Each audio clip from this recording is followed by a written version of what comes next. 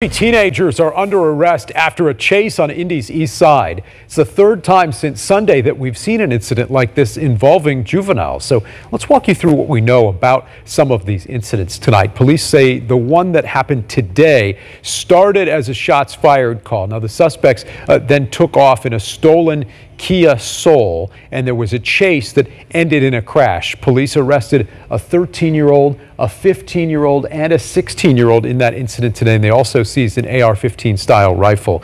Then yesterday morning, two 17-year-olds and an 18-year-old were arrested for carjacking a man at gunpoint. There was a chase that ended in a crash in this case as well. And on Sunday, police say a 14-year-old and a 15-year-old carjacked a man at a strip mall. Once again, a chase ended in a crash in that incident. Police are pleading with parents to take responsibility for their children.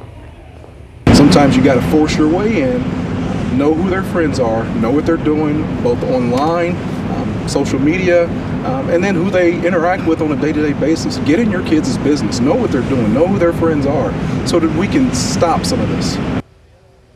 Now, the Marion County Prosecutor's Office will decide whether to file formal charges in each of these cases.